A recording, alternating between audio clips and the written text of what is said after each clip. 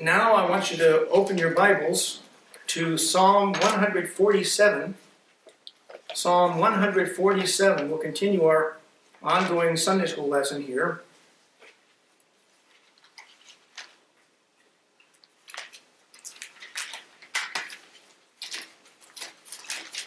I'm going to move along here because of time, but Psalm 147, let's read verses, we got down to verse 9 last week. Let's read the rest of the psalm, verses 10 through 20. He delighteth not in the strength of the horse, he taketh not pleasure in the legs of a man. The Lord taketh pleasure in them that fear him, in those that hope in his mercy. Praise the Lord, O Jerusalem, praise thy God, O Zion. For he hath strengthened the bars of thy gates, he hath blessed thy children within thee. He maketh peace in thy borders, and filleth thee with the finest of the wheat. He sendeth forth his commandment upon earth, his word runneth very swiftly. He giveth snow like wool, he scattereth the hoarfrost like ashes. He casteth forth his ice like morsels. Who can stand before his cold? He sendeth out his word, and melteth them. He causeth his wind to blow, and the waters flow. He showeth his word unto Jacob, his statutes and his judgments unto Israel. He hath not dealt so with any nation, and as for his judgments, they have not known them. Praise ye the Lord. For the horse, there in verse 10, we considered his fierceness and his fearlessness, as Job described in Job chapter 39. God says there, Job 39, hast thou given the horse his strength? Hast thou clothed his neck with thunder? There in Job 39:19. And in verse 22 there, we read, he mocketh at fear, and is not affrighted, neither turneth he back from the sword. A good horse in a cavalry just charge right into the enemy, doesn't matter what's coming his way. And yet the same God tells us in Psalm 33 verse 17, a horse is a vain thing for safety, neither shall he deliver any by his great strength. So alongside the power of the omnipotent, a horse signifies very little with the strength of a horse. Also verse 10 today, the legs of a man. Those do not impress the Almighty, even if they do impress teenage girls in a basketball game or a track meet. They don't impress God. The Bible says that the everlasting God, the Lord, the creator of the ends of the earth, fainteth not, neither is weary. Isaiah 40, verse 28. So a being that never gets tired won't be impressed by the muscles on the legs of a man's thigh. You know, the thigh is the largest muscle of the human body. And it represented a man's strength and a man's authority. That's why back in Genesis 24, Abraham had his servant put his hand under his thigh and swear loyalty to Abraham when he went out searching for a wife for Isaac.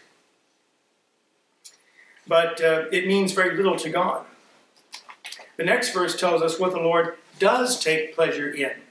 And it's not the leg muscles of a man. Look at verse 11. The Lord taketh pleasure in them that fear him, in those that hope in his mercy. For the word fear, that's a recurring theme in the book of Psalms. Let's run back quickly to Psalm 2. Psalm 2. And verse 11 there.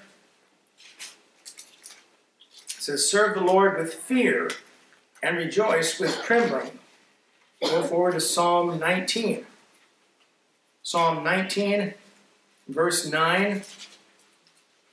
The fear of the Lord is clean, enduring forever. The judgments of the Lord are true and righteous altogether. And Psalm 103. Psalm 103, verse 11. For as the heaven is high above the earth, so great is his mercy toward them that fear him. Look at verse 13. Like as a father pitieth his children, so the Lord pitieth them that fear him. In verse 17, but the mercy of the Lord is from everlasting to everlasting upon them that fear him, and his righteousness unto children's children. Also, I want you to run to the New Testament. Acts chapter 13. Like I say, I'm going to move along kind of quickly because of time's sake today. Acts chapter 13. And begin there, verse 14. Acts 13:14. But when they departed from Perga, they came to Antioch in Pisidia, and went into the synagogue on the Sabbath day and sat down.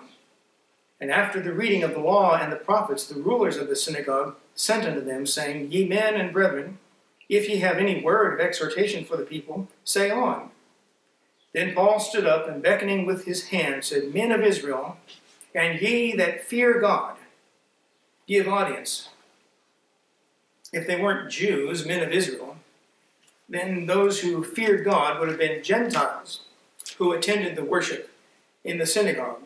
The word fear means fear. It doesn't mean the sort of contemporary Christian idea of reverential respect and awesome respect for God. Dude, the problem today is that there's very little fear of God. There's very little fear of authority. It's getting worse and worse all the time. That's why people will block the police. That's why they'll turn over police cars to celebrate a basketball championship. I'm telling you, if the police had the handcuffs taken off them, and they could dispense justice where it needs to be dispensed and distributed, there wouldn't be any more police cars burned and torched and set on fire just because your basketball team won a championship. That's the way they celebrate when they win. I wouldn't want to be around when they lose. And hold on, I just lost my page here.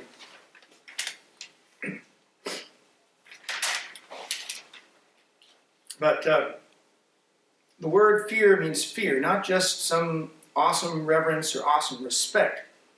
And like I say, the problem today is there's very little respect for authority, either earthly authority, your parental authority, school teachers, police department, basketball coach, sports coach, or whoever it may be.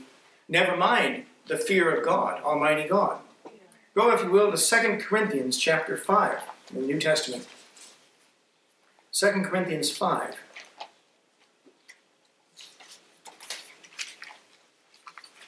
Second Corinthians 5, and let's start there with verse 9. Verses 9, 10, and 11. Wherefore we labor that whether present or absent, we may be accepted of him. For we must all appear before the judgment seat of Christ, that every one may receive the things done in his body according to that he hath done, whether it be good or bad. Knowing therefore the terror of the Lord, we persuade men, but we are made manifest unto God, and I trust also are made manifest in your consciences. He said, knowing therefore the terror of the Lord. Do we fear failing God in this life like we should? Do we tremble when we consider where people will go who die without Jesus Christ, where we ought to? Do we fear the Lord's disappointment with us at the judgment seat of Christ when we were indifferent, we were cowardly, we didn't speak up, we didn't witness to somebody, we didn't make the effort, or we were simply lazy and said, well, somebody else will talk to them. Somebody else will witness to him or her. Let somebody else give them the tract. Let somebody else invite them to church. Let somebody else talk to them about spiritual things, try to get on the subject of salvation and their eternal soul. Let somebody else do those things. And in my day job, I hear funeral sermons all week long by different ministers, and it's just sad and pitiful and pathetic how few preachers will talk about the need for every sinner to be born again. They'll eulogize the person that he or she was just about a saint. He did this, she did that, she cared about her family, she was a great cook, she was a great mother, she was a great grandmother, she was a great seamstress, he was a great boss, he was a great football, basketball coach, he was a great Cub Scout, Boy Scout troop leader, he was a great husband, a great dad, He was a great business owner, good to his employees, but they don't get on the subject of Jesus Christ. They think by extolling the goodness and the virtues of the deceased, somehow by association, they went to church, therefore God is somehow brought into the equation, and that equates to their salvation. And it doesn't. A sinner needs to be forgiven. And if you don't remind someone that without Jesus Christ, you're a sinner who's still unforgiven, and you're on your way to hell, whether that's palatable, tasteful to you or not, you're still on your way to hell. You need to be born again. And if you don't get on that subject and at least raise the issue some way, somehow, however you can do, then you're failing God. We don't fear failing the Lord as we ought to. When you consider how mighty and omnipotent and almighty the Lord Jesus Christ is, why, I don't want to get on his bad side. I wouldn't want to become his enemy. The Bible tells us what he's going to do to his enemies when he returns. He'll lay waste, just tread through their blood till it's soaked on the vesture of his thigh and up to the horse's bridle. Revelation 19, Battle of Armageddon. And he'll plow right through them. But let's read, let's consider here. Then in verse 11, those that hope in his mercy, we can make good application of that in the New Testament. Go to Titus chapter 2. Titus chapter 2. And notice there verse 13. Looking for that blessed hope and the glorious appearing of the great God and our Savior, Jesus Christ. And also Romans chapter 8. Romans 8. And verses 20 to 24. Romans 8, starting at verse 20. For the creature was made subject to vanity, not willingly, but by reason of him who hath subjected the same in hope. Because the creature itself also shall be delivered from the bondage of corruption in the glorious liberty of the children of God. For we know that the whole creation groaneth and travaileth in pain together until now. And not only they, but ourselves also, which have the first fruits of the Spirit. Even we ourselves groan within ourselves, waiting for the adoption, to wit, the redemption of our body. For we are saved by hope. But hope that is seen is not hope. For what a man seeth, why doth he yet hope for? I'm living with a hope. But it goes beyond mere empty hope. It's expectation by the Lord Jesus Christ that one day my body and your bodies as well are going to be transformed and made into regenerated form, incorruptible form, immortal form, invincible form, indestructible form, supernatural form, like this world can never conceive of. Oh, right now they've got all these movies about DC comics and Marvel comics and superheroes and all that. But all that's fiction. We're reading something that's actually going to take place. You and I are going to be superheroes, if you want to put it that way.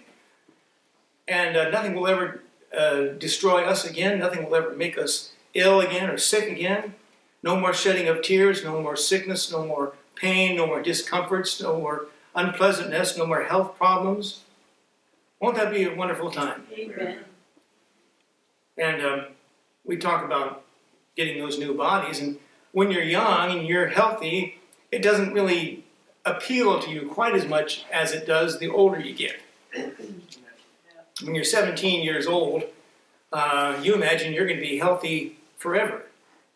When you're 87 years old, you have a whole different perspective on the body. If the rapture took place right now, would it be fair for some people to be limited to a 90-year-old body for eternity and other people to a 16, 17-year-old body for eternity? What's fair? What would be fair about that? It wouldn't be fair at all. The thing that unites all believers, whether old, young, male, female, thin, fat, tall, short, you name it, the thing that unites all believers is the promise of the image of Jesus Christ. And every one of us will be transformed to be glorified, to look like his glorified body. Do I know exactly what that appeared as? No, I don't. The Bible sort of gives us some clues and hints as to what Jesus looked like on the earth, but not a lot. And even fewer to describe his glorified form. But what it does tell us is sufficient for us to hope that that's going to be my body someday. That's going to be yours one day. Thank the Lord for that promise. But verse 12 puts us back in the millennium. We mentioned last week, verse 12, praise the Lord, O Jerusalem, praise thy God, O Zion. Verse 13, for he hath strengthened the bars of thy gates, he hath blessed thy children within thee. The children will be Jewish children, born to Jews in the millennium.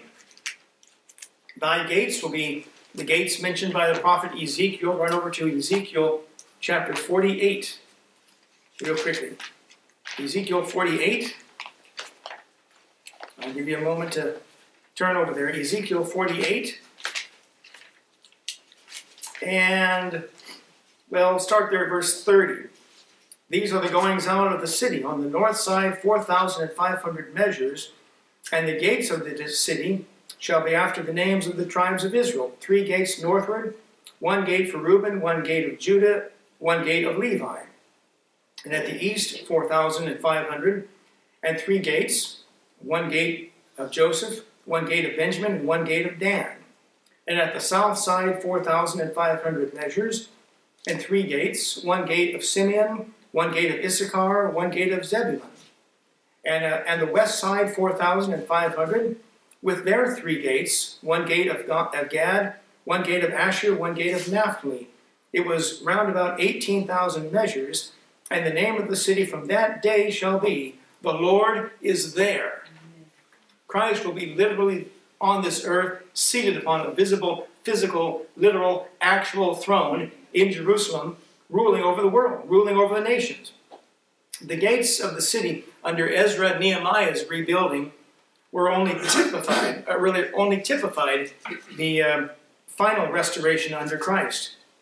And then verse 14 in our text says, he maketh peace in thy borders. And as we mentioned briefly last week, there was no security or peace in Nehemiah's time, nor is there any real peace or security in Jerusalem or Israel today. That's why they need a full-time army. That's why they need to enlist civilians in the military service. That's why they need as high-tech weaponry as they can, the Iron Dome and every other early alert system to protect them. Because there is no lasting peace in the city of Jerusalem. Funny, Jerusalem means the city of peace. And yet there's never been any lasting peace there. However, that name was given in anticipation of when the Prince of Peace will begin to reign. And he rules there and over the world by extension. Let's read verses 15 through 18. He sendeth forth his commandment upon earth. His word runneth very swiftly. He giveth snow like wool. He scattereth the hoarfrost like ashes. He casteth forth his ice like morsels. Who can stand before his cold? He sendeth out his word and melteth them. He causeth his wind to blow, and the waters flow. These verses are a bit challenging. Luke 4 verse 3 reads, and the devil said unto him, if thou be the Son of God, command this stone that it be made bread. Providing food out of nothing is no difficulty for God. Run forward, if you will, to the book of Micah. Micah chapter 14, or rather Micah 7. Micah 7. That's in the Old Testament, right after Micah 6.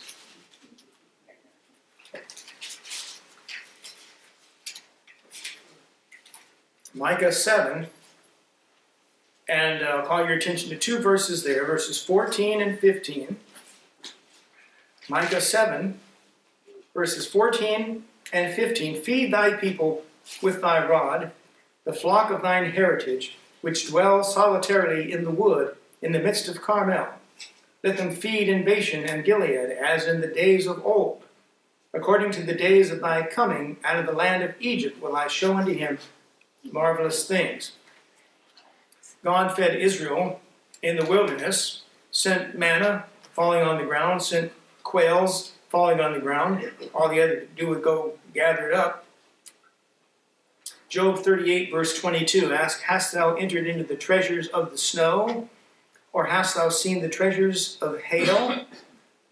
Verse 17 tells us he casteth forth his ice like morsels in our text. Literally like crumbs, as a man would toss out breadcrumbs to feed the birds in the park.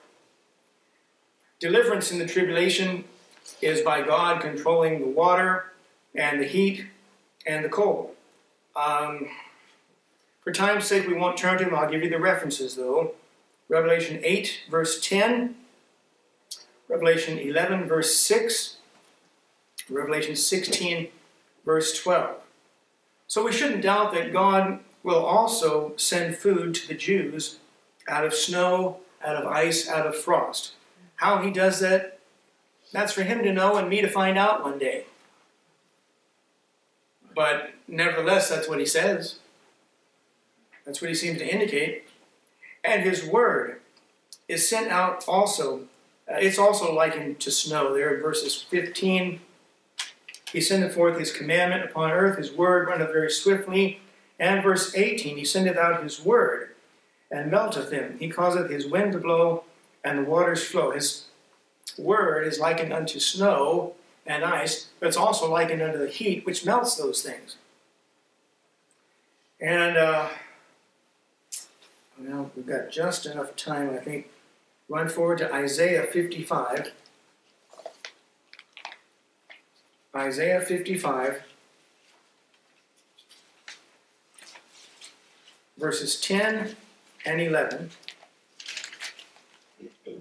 Isaiah 55, verses 10 and 11. For as the rain cometh down, and the snow from heaven, and returneth not thither, but watereth the earth, and maketh it bring forth and bud, that it may give seed to the sower, and bread to the eater, so shall my word be that goeth forth out of my mouth. It shall not return unto me void, but it shall accomplish that which I pleased, and it shall prosper in the thing whereto I sent it. So the word of God is likewise compared to snow, to rainfall, to frost, to hail coming upon the earth, and those things are said to translate into food for the Jew out in the wilderness. Now, if you were to ask me to fully explain that, then I'd have to say I'm stumped, at least at the moment. I haven't spent enough time studying that. But that seemed to be what the verses indicate. And then verse 19 of our text reveals that God is still concerned with the Jews' survival. He showeth his word unto Jacob, his statutes and his judgments unto Israel. You recall that Jacob's name was changed to Israel, meaning a prince with God. So sometimes you see the words Jacob and Israel in the same verse. They are simply comments on each other. One by means of two. It's not quite a Hindiatus, which is a literary device.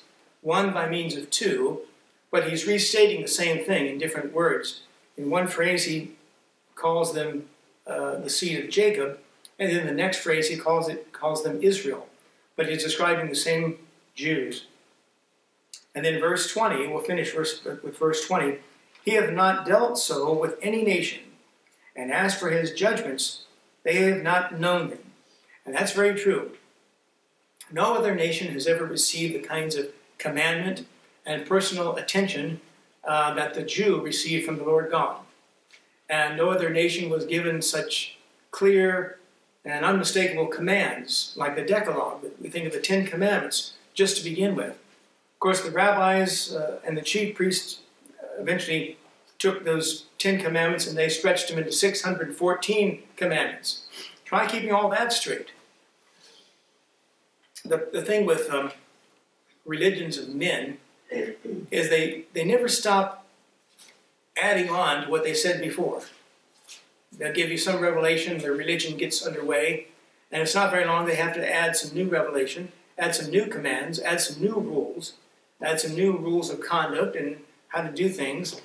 Whereas Christ said the whole law could be summed up in one sentence. Thou shalt love the Lord thy God with all thy heart, with all thy soul, with all thy mind, and thou shalt love thy neighbor as thyself. Those two commandments, he says, on these hang all the law and the prophets. Love God with all your heart and love man as you would love yourself.